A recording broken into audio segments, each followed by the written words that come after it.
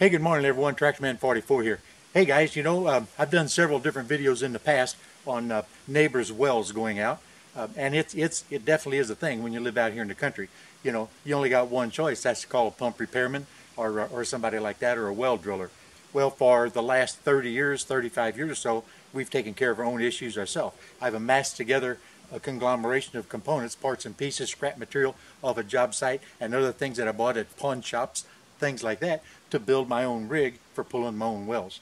This particular well we're going to pull today is my daughter's. She lives 500 feet up the road from me, and her well is 420 foot deep. If you'll stay with me for just a little bit, this video is going to be only assembling the rig that I put together for pulling this well. Now you have to remember, now we've got PVC pipe in there and it's much easier to pull. But back in the day, this is all 1-inch galvanized, and we had to build it substantial because with 21 links of 21-foot pipe, there's a lot of weight there. So we replaced it when my old neighbor, years ago before my daughter bought the house, we replaced the well pump once they had a lightning issue. They had a pump failure, and so we went back with PVC way back about 25 years ago or so on these. So this PVC is a lot lighter, it's a lot easier to work with. That's the reason why we've got a rig built as heavy as we do.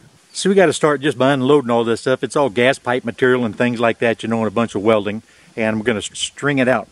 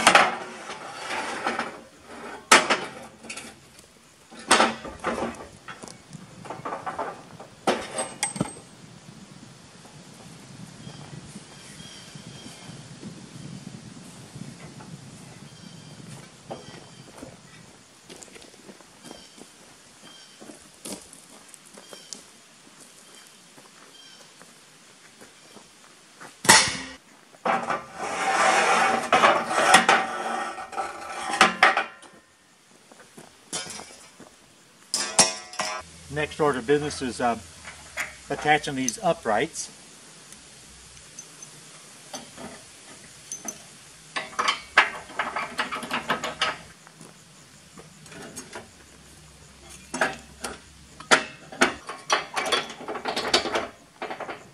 With these bosses pinned in place on that half inch steel on both sides, that's the pivot point that allows the A-frame to go up and down.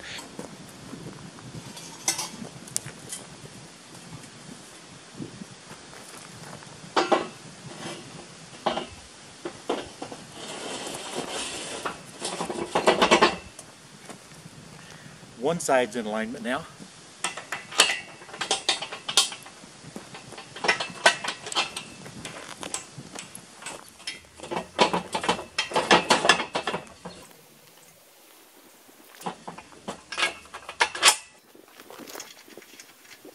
You have to snug those down real quick.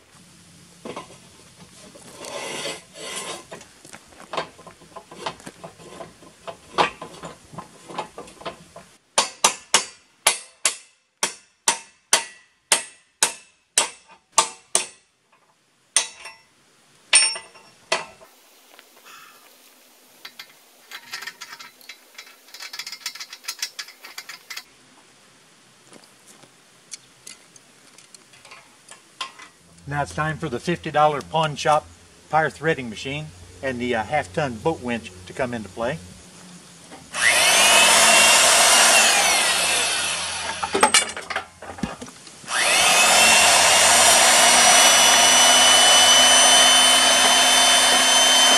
I can slip this fire head off. and pull the winch out manually by hand.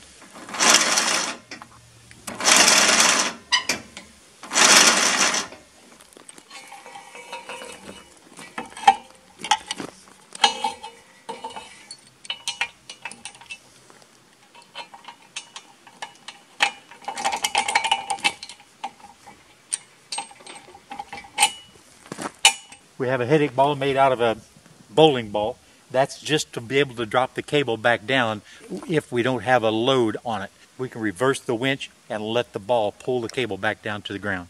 Once elevated, we'll be able to use those blue straps and the chains, and we will tie those off for triangulation to make sure we have no stress or very little stress on the actual pipe.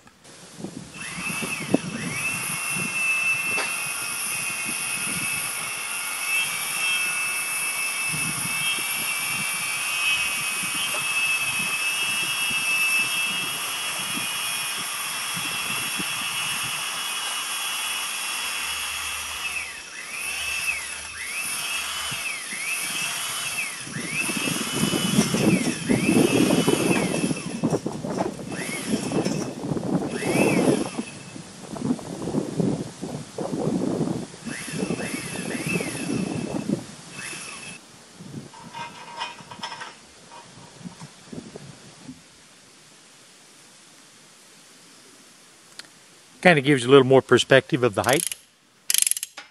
Well, I know right now you guys are asking me what's the deal with these guys right here. I'll explain that in a minute. Let me get this tightened up here real quick.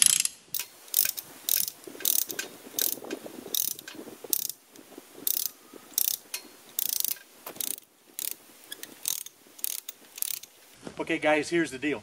This pipe right here, this bracket right here, serves one purpose, and that's to triangulate or steady this whenever I'm raising it up so that I can put a pin in it and keep it from going over the top and falling on front of the tractor. Obviously that's be a good thing for that not to happen.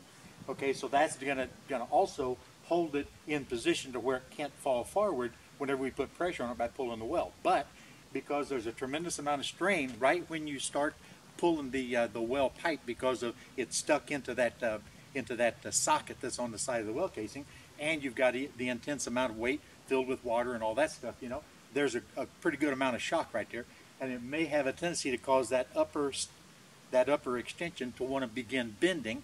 And so the additional dual chains and the blue cables that are going up there is going to actually create a triangle on top of a triangle in order to maintain stability, so that when we subject it to that intense shock or that potential shock, whenever we jerk everything loose, we're not going to cause a crumble or a collapse. So far it's worked okay. This might be the first failure. See how high those two blue chokers attach on up there? That's transferring the point that pole is going to want to bend from all the way down here, where it extends out of that three-piped extension, that Y-shaped extension. That ultimately is the weak point right there. But now we've changed that by transferring that pressure, the down pressure that's going to be exerted by the pipe coming out of the well.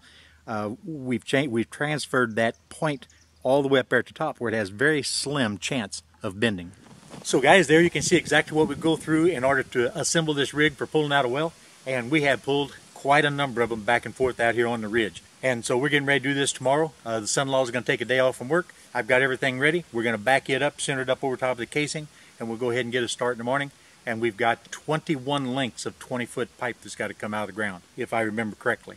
Again, I've not pulled this one since several years before they bought the house, and I pulled that pump and actually changed it out and put the PVC in at that particular time, years and years ago. So hey, you know what? Hope you guys enjoyed it, and this is TrackMan 44, and I'm out of here, guys.